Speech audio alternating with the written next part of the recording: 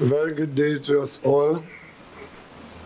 Permit me to acknowledge on this very auspicious occasion the presence of the Honorable Chief Justice Iva Archie, ORTT, and Mrs. Rodriguez Archie,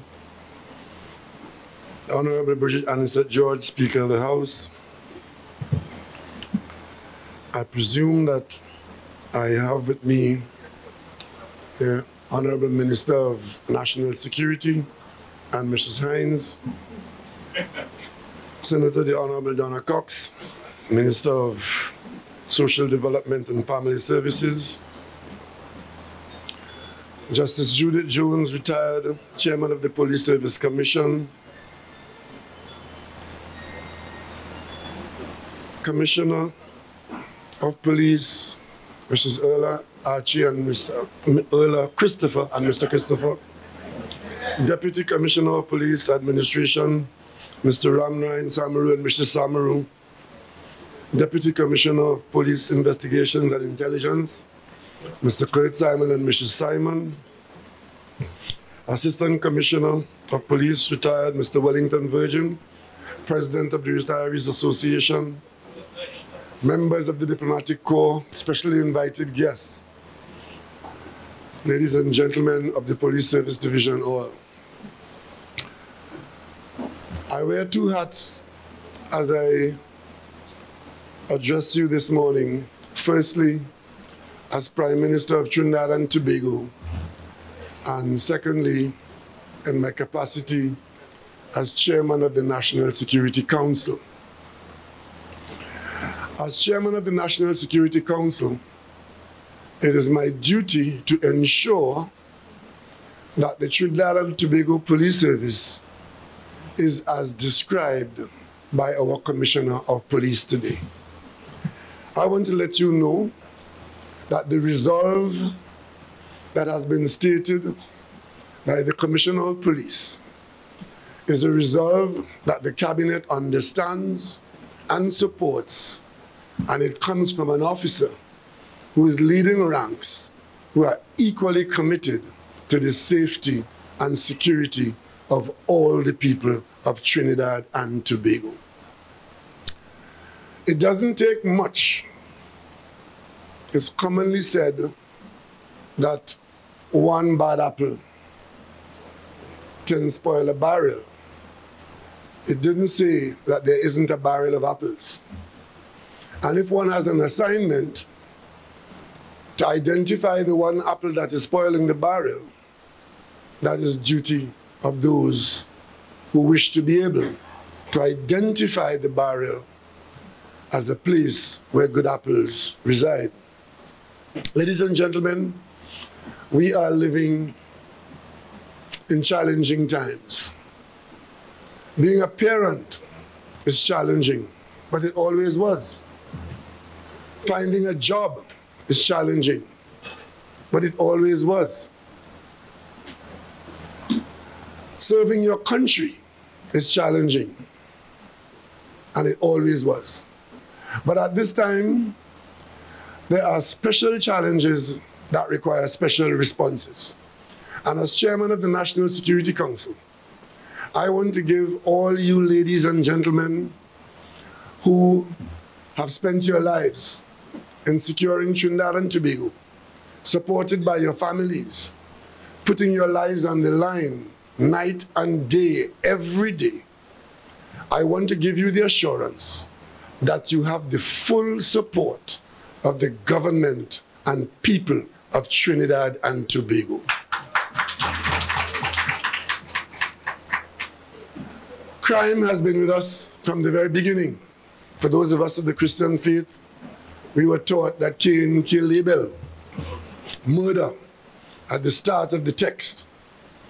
But today, many of us grew up in an environment where we were taught that crime doesn't pay, and we genuinely believe that. But we'll be fooling ourselves in 2023 if we do not acknowledge that to a few citizens in this country, a decision has been made that crime could pay. And it is from that thought that a number of the criminal actions flow. As Prime Minister, I have said on many occasions that firearms come into our country. We don't make them here, and therefore we should be concerned about the points of entry. That changed last week, or is it this week, when we discover that people in our country are innovative enough to be using the modern technology to generate the manufacture of firearms in Trinidad and Tobago.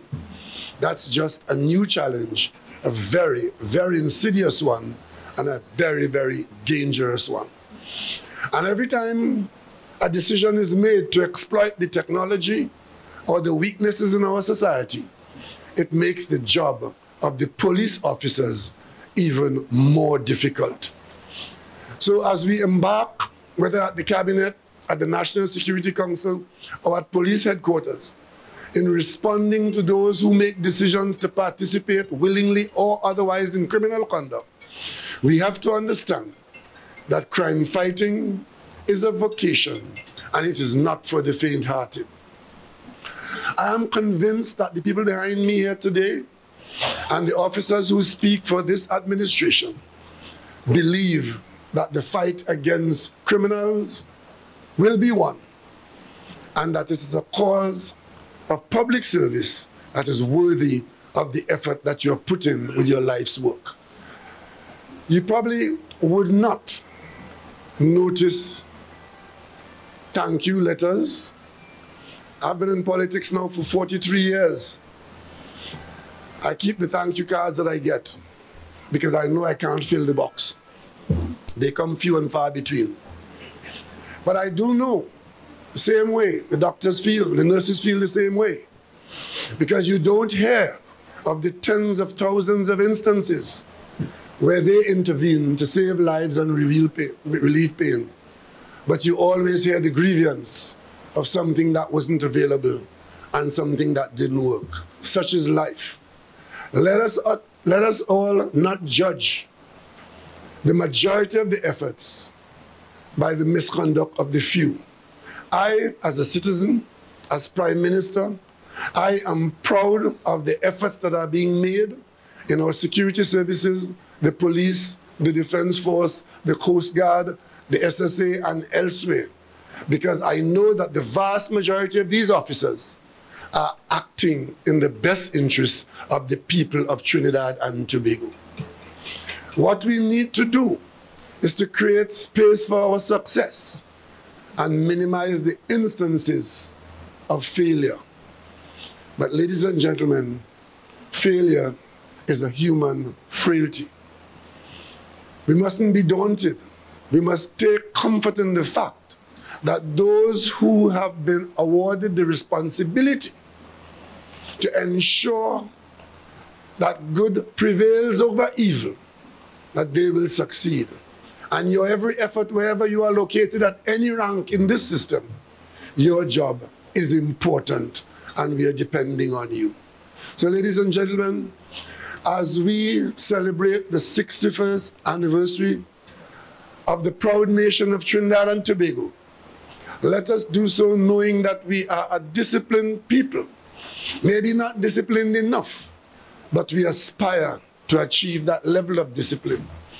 Whether it's in the home, in the office, in the business place, or in the institutions, we believe that we can be disciplined, we can tolerate, and we can be productive.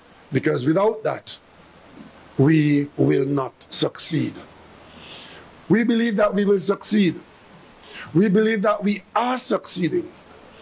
It is good news to hear that at least on this occasion, we can mention that we are seeing some light at the end of the tunnel against the criminal element. If the efforts are sustained, if the new methods are utilized, and if we genuinely believe that we have the integrity to confront the criminal element, at the end of the day, the people of Trinidad and Tobago will prevail, and this period of challenge will be a period to be looked back upon when we would say there were times when we were challenged, but indeed we did succeed. Our children deserve no less, and our citizens are depending on the police service. As chairman of the National Security Council, whatever the level of criminal conduct is in Trinidad and Tobago, the one thing that you can rest assured is that the government will make available to the police service all reasonable resources, and we expect that you will use these tools in the fight against those who would want to win. Ladies and gentlemen, I want you to have the assurance that as you go out there, you're not alone. You are, in fact, supported by the vast majority of the people of Trinidad and Tobago. Unfortunately, the technology nowadays allows a lot of moral sapping and even demoralizing information to circulate and to dominate. But you need to know that that is what's going on in our societies around the world, and that you know behind that is something better, where good news, successes are struggling to get ahead of those who would mislead and misdirect. So today, as Prime Minister, I'm called upon to join you and to join the rest of the nation as we acknowledge those who served before, many of whom are present with us here today, and those who are in service. We ask you to raise your glasses